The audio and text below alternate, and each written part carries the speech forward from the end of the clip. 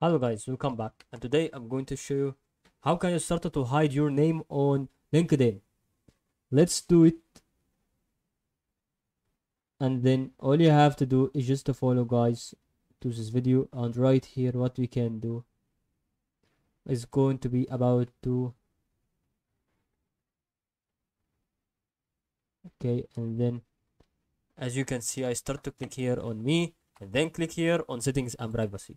Right click and then click on open link in the new tab. And then as you can see, I started to realize here right now is to click here on visibility. Once you click on it, you can start to click here on who can see your last name. Click on it. And then as you can see, the visibility will be absolutely to hide your last name only. Okay. Maybe you change your name through your LinkedIn, so that's what I can see through every single step that you can do. And that is all guys to help you today on this video.